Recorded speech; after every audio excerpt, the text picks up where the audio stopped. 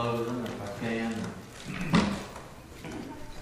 I've heard an old story, how the Savior came from glory, how he gave his life on Calvary to save us.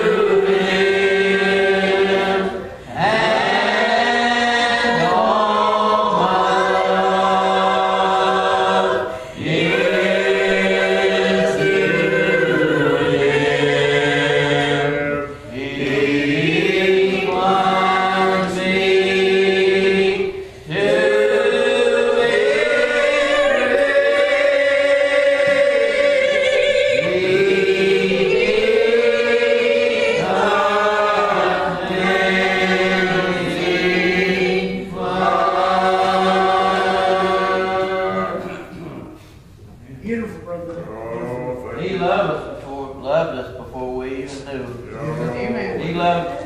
He loved, that's what this brother was preaching about. He loved Paul before Paul ever even knew it was there. And he spoke to him that day right out of the sky. It was amazing that you know, one of the writers said, some said it thundered, but others said an angel spake. Whenever that Paul heard him that day, it was just like an angel speaking to him. It was an angel. It was the Lord. Yeah. It was him. And you know, there's a scripture that comes to my mind this morning, and I think about sometimes about what we think and what the Lord thinks. What we think and what the Lord knows. Before we were ever born, before we were ever thought of and come into this world, God already knew that we would be right here today. My dad used to say that God caused this little building to be built right here so that we can meet out here today, just like we are, and feel the wonderful blessings from heaven. Yeah. Oh, bless the Lord today. Yes. How wonderful He is. How wonderful the Lord is today. We're not worthy of one little bit of His mercy. We're not worthy of anything today, but He reaches down His hand of mercy. Boy, and like that old song said, they used to sing in the association tent all the time, and I'd hear that start rolling out of there. They'd sing it every year. They'd say, reach down, thine arm of grace. What calls me to ascend? Whoa, where congregations never break up and Sabbaths never end. There's a place like that, people. There's a place like that today. There's a place like that some of the saints are already over there waiting. Yeah. Some of them are already there waiting on us. Yes. And you know that whenever that the Lord was going by a certain way, he was talking to His disciples, and he said that He must needs go through Samaria. And I wondered, the Lord had to go through Samaria because He knew what He was going to do already. Whatever. He said, I must needs go through Samaria. And He spoke to him, and He went to that place, and he came to a city of Samaria, which is called Sychar, the parcel of the ground that Jacob gave to his son Joseph. Wow, bless God today. Wow, Jesus. Wow, being the Son of God, being that He was God. Wow, that He was manifest in the flesh, and still He had all power, both in heaven and earth. And God had given Him that little woman there that day. Wow, bless His holy name today. Yeah. Well, He placed her there that Jesus could come by there and speak to her. Wow, that He could speak life eternal. Wow, if He speaks, He can speak life to you today. Yeah. Boy, and I'll tell you, it's like the brothers were saying, Satan only speaks death to you, but God gives you life. In Him there's life. In Him there's life. Yeah. His life was the light of man. His life today, that's what gives us life, that we're able to live. Yes. And it said Jacob's well was there, being wearied with his journey, sat thus on the well. And it was about the 6th hour, and there came a woman of Samaria to draw water. And Jesus said unto her, give me to drink. Oh, give me some of that. Give me a little water. Whenever you live down here in Florida, sometimes you can just think about how thirsty you must have been and how hot it gets down here. And the place over there in that country where there's so much desert land and all the heat and everything. And you know that He said to give me drink, for His disciples were going away into the city to get to buy meat. They'd gone to buy food, and he went by there. He just like He did me that night. He went by there to save that woman. Yes. He went by there to tell her about life. He went by there that very day. He said, I must needs go through Samaria. He went by there because that woman was there. One person was there. He considered that one person. Yes. He considered that one woman there that day. And I'm so thankful that night that whenever that I cried out to Him, He considered my case. Bless His holy name today. Yes. Oh, that He would consider my little worthless life to be something. Oh, that He would consider me. Oh, that He would not just consider me to be His. That I could be His. That I could be one of His little lambs. Yes. Oh, and you know, He said she said, saith the woman from Samaria, how is it that thou being a Jew askest drink of me? Oh, because she knew that the Jews had no dealings with the Samaritans. They'd been cast out many years ago. Oh, being part of the church way back years before that, and being cast out. And Jesus said, if thou knowest the gift of God, and who it is that saith to thee, give me drink, thou would ask, wow, that living water. And He would give you. He would ask, and He would give you that living water. There's water that the Lord will give you to make you alive. Now, we could go out here in this world, and we could work down here in Florida or wherever you might be. And if you drink that water that we drink, you'll thirst again. But He's got water that you can drink that you'll never thirst no more. Oh, because He's sure and steadfast. Yes. For He says, for it's impossible for those who were once enlightened and have tasted the heavenly gift and been partakers of the Holy Ghost and have tasted the good word of God and the powers of the world to come. Why, if they shall fall away, to renew them again unto repentance? Why, seeing that they crucify the Son of God afresh and put Him to an open shame? Why, it's impossible today. That's right. It's impossible today. Why, if they would fall away, to renew them again, and people coming back and forth saying, well, I slipped and I did this and that, and I fell here and I fell there. But I'll tell you today, well, that He puts that if in there, and He makes us pray without ceasing. He makes us pray and say, Lord, if I'm one of yours, would you help me? If you'd only help me this one more time. And it seems like we've got a one more time every day we've got another one more time. Oh, He chastens us, brother. And she said, the woman said, thou hast nothing to draw with, and the well is deep, from which thou hast this living water. How do you get this living water? You can't go, you don't have anything to dip it out with. But He was that living water. He was alive, and in Him was life. And He could give her that living. And He came by that way specifically to meet that woman there that day. There it is. Yes, He did. Art thou greater than our father Jacob, which gave us the well and drank thereof himself and his children and his cattle? And Jesus said to her, whosoever drinketh of this water shall thirst again. So we're always, and it's just like the scriptures say, blessed are they that hunger and thirst after righteousness, for they shall be filled. Yeah. Wow, fill you up with that living water. Yes.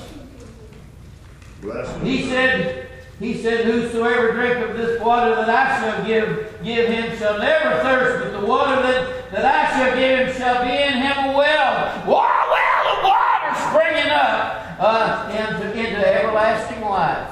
He's talking about a water. He's talking about something that you can get a little sip of that'll give you life, give you everlasting life.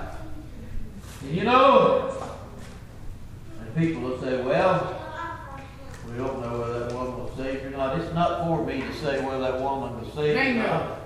It's not for me to say whether that's what. You know, we used to be so hard. I know that it's a controversial thing, but people used to be so hard against the so-called adultery question and all these things and what they call double married and all that kind of stuff. They couldn't hardly take this scripture because it was taken. It would go against what the rules in the minute said. That's right. So you couldn't hardly take this scripture and go against what the minute said or the brothers that talk about you. And they'd be kind of like that, kind of like those people. Whenever some of us would go up to the association sometimes, and they'd say, "There's some of my Adair's coming in." And you know, I was like I told Billy, he's kind of got a little something against him because because of his name. Uh-huh.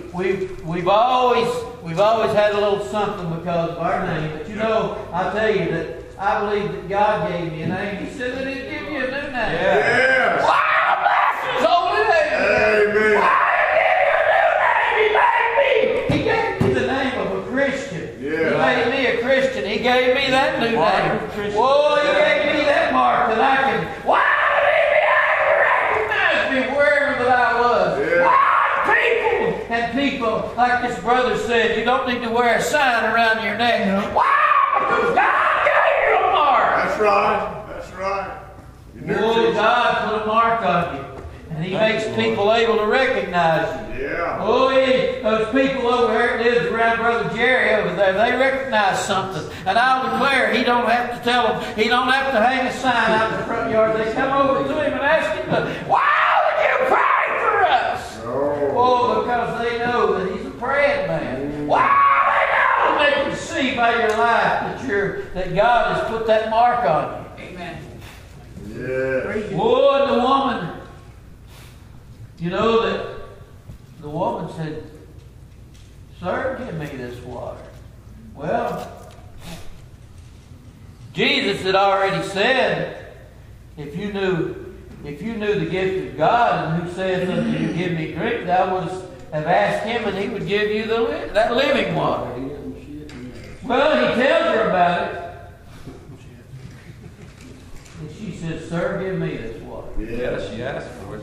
Oh, I want some of that. You know what? Whenever that I ask, He said, "Ask and it shall be given." Yeah. That's right. That's right. Seek and ye shall find. Yeah. Knock and it shall be opened unto you. For he that asketh receiveth. Wow! If you ask with a sincere heart and a contrite spirit, wow!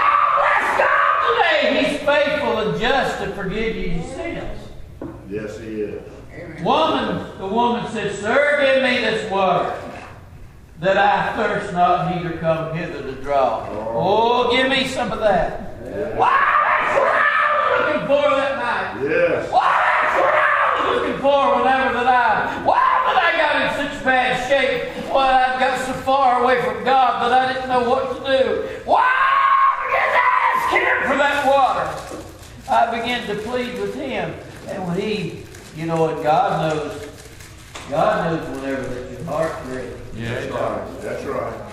You don't have to suffer. People will say, "I had to suffer till he forgave me." Christ has also once suffered the just for the unjust, that He might bring us unto God. Christ has already suffered. Yeah. He's already done the suffering for you. You don't have to suffer. Yeah. The open letters. Not to get right with the Lord, but you know you will. You will suffer because we're so contrary. Yeah. That we'll go on and go on and go on until we get in such bad shape sometimes that the Lord will show us that that's our only way out. And she said, Yeah, thank the Lord for that.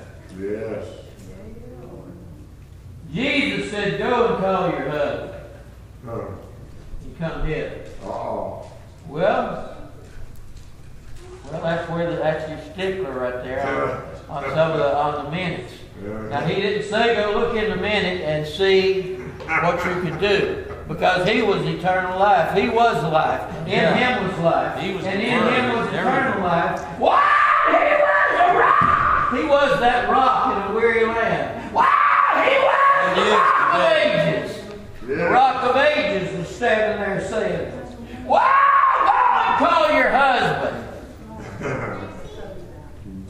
The woman said, "I have no husband." Uh-huh. He said, "That's the truth. That's the truth. For thou said thou hast no husband. Thou hast well said, I have no husband. Uh-huh. For thou hast had 5 husbands." Oh, my. Well, you know, people will say nowadays, if you want to get technical about it, they'll say, "Well, that ain't your husband or your wife. You're just living in adultery." Uh-huh. And they'll say, "Well, you're married in adultery, you're living in adultery." And I don't know why I got into this controversy, but still today, He says that thou hast had 5 husbands. And he whom thou now hast is not thy husband. In that thou hast said truly. You said you're true. That you don't have one, for the one you got now is not your husband. That's right. You've already had 5. And the woman said unto him, Sir, I perceive that thou art a prophet. He knew all about her life. Oh, my. Mercy, mercy. He knew, why, he knew all about her life. Why, sir, I perceive that thou art a prophet. That's what that fellow perceived the other day on Brother Bruce. He perceived that he said we got a part-time preacher here. Well, that's kind of what the old Baptists have always thought. We're kind of just part-time preachers. Yeah. People, I've heard the old timers get up and say, I'm a part-time preacher. I preach whenever that the Lord blesses me, and when He don't, I can't say a word. Well, I tell you today, we're a full-time child of the King. We may be part-time preachers in this world. We're a full-time child of the Lord. Amen. You're a full-time Christian. And the woman said, Sir, I perceive that thou art a prophet. Our fathers worshipped in this mountain, and ye say that Jerusalem is the place where men ought to worship. And then Jesus said unto her, Woman, believe me, the hour cometh when ye shall neither in this mountain nor in Jerusalem worship the Father. There's a Father over there. There's an old song that I've got a Father in bright glory. Well, I've got a Father in bright glory. I hope to get over there someday. Yes. Yes. Well, you worship. You know not what. We know what we worship, for salvation is of the Jews. For the hour cometh and now is, when the true worshippers shall worship the Father in spirit and in truth. For the Father seeketh such to worship Him. God is a spirit, and they that worship Him must worship Him in spirit and in truth. Amen. Yes. He said that if you're one of His disciples, you shall know the truth. The truth shall make you free. Yes, it will. Well, so we're free today. We're free men and women. God has made us free by the Spirit of the Lord today. Amen. God made you free. We're not under bondage no more. No, we're not. Right. Paul said that be not entangled again in the yoke of bondage. No. Well, he said because Christ has made you free. That's right. You're free today by the blood of the Lord. Yes. And the woman said, I know that Messiah comes. I know that Messiah's coming, which is called Christ. She said, you know, the old Jew, they had prophesied all the way down the line that someday that Christ would come. Yes, and they said someday the Messiah will come. One of these days Messiah will come. And when He has come, He will tell us all things. Yes, He will. And Jesus said, I that speak unto thee am He. No. What would you want? Yeah. What in the world would you do if you was out in a place like that and didn't hardly know your left hand from your right?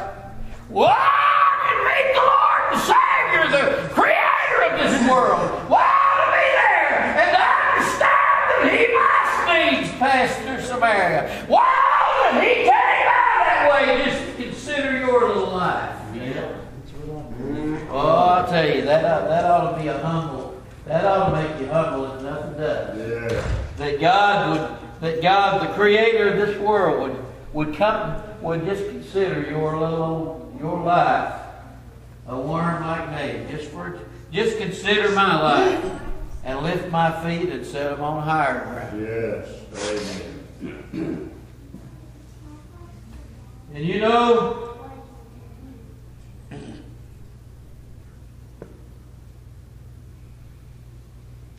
it says that upon this came His disciples, and they marveled.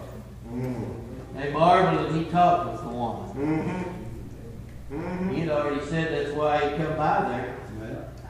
Or that's why, this story makes you realize why He must need to go through Samaria. Sure.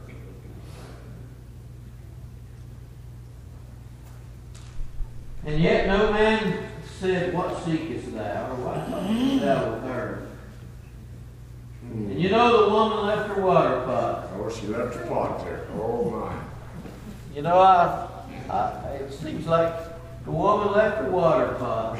And she went into the city rejoicing. She went to the city rejoicing. Wow! She began to publish. Wow! Throughout that city. Wow! Come see a man. Yeah. Told me all things that ever I did. Wow! Come see a man that can tell you all about it. Yes.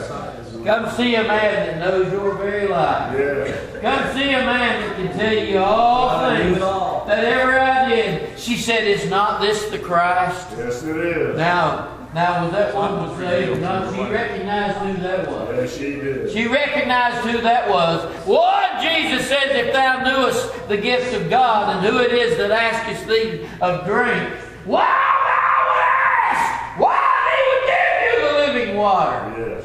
That whereof you drink, you'll never thirst again. Never. Never. Well, it pretty much gets right down to the meat of it whenever she says, is this not the Christ? Well, she had met Christ, and then they went out of the city and came unto him. And in the meanwhile, his disciples prayed and said, Master, eat. But you know what Jesus said? I have meat to eat that you know not of. That's right. He had been out there feasting all of that time. God could sustain him without food if he wanted to. Yeah. But he had meat to eat that you know not of. People go by this little church today, all these people running up and down the road. Yeah. And I thought for a few minutes, I thought just about the very few that was here, and I was over there feeling sorry for myself. And then all of a sudden, the Lord spoke. And the Spirit of God. Whoa, the Spirit and the bride say, come. Yeah. Whoa, he says thirst. Wow, he says that of thirst. Whoa, let him come and take the water of life freely. Wow, bless the Lord today. Whoa, God's able to. I'm persuaded that he's able to keep that which I've committed unto him against that day. Yes, God's able to keep us if we'll trust in him with all of our heart and soul and mind and strength. Yes, he'll keep us. He'll keep us. Never forsake us. And so I know today that sometimes the crowd gets kind of small, and we call it a crowd whether there's four.